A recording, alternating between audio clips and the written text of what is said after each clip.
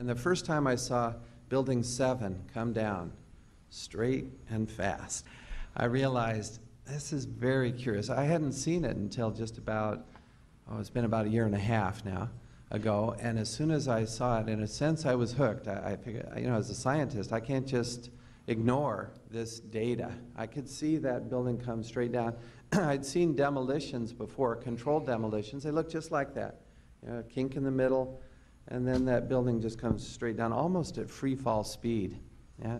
And pretty quick, I'm learning about molten metal pools under both towers after they collapsed, and Building 7. Now, Building 7 wasn't even hit by a jet, and yet it comes down, and then it's got this molten metal underneath.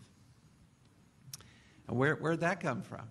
I have a sample of this molten metal, previously molten metal here. Just a tiny sample. This is really all we need. I brought along with me at the last minute. I thought, well, I'll throw that in. And by analyzing this, we determined it is not molten aluminum from the plane. Okay.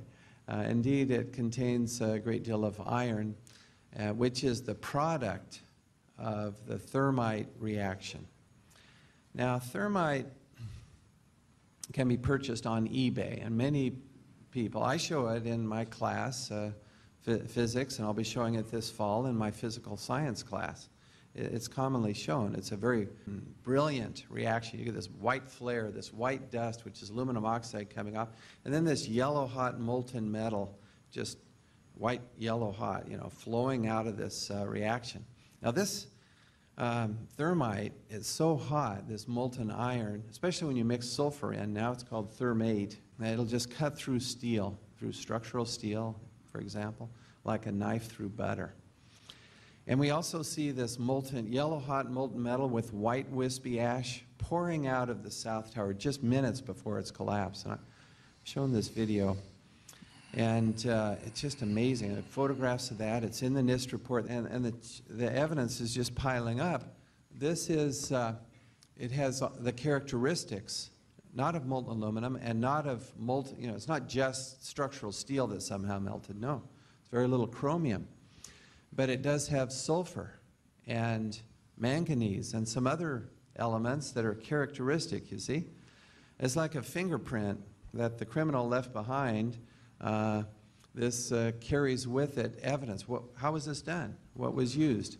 This chain of events leads me to reluctantly conclude that indeed there does seem to be insider. In other words, not just the hijacked planes, but also others involved setting these thermite cutter charges in the World Trade Center to bring them down. This, again, leads to the conclusion that our Constitution, which is our heritage as Americans, I love my country, I love the Constitution and the people in America. I'm afraid that our Constitution is literally hanging by a thread at this stage.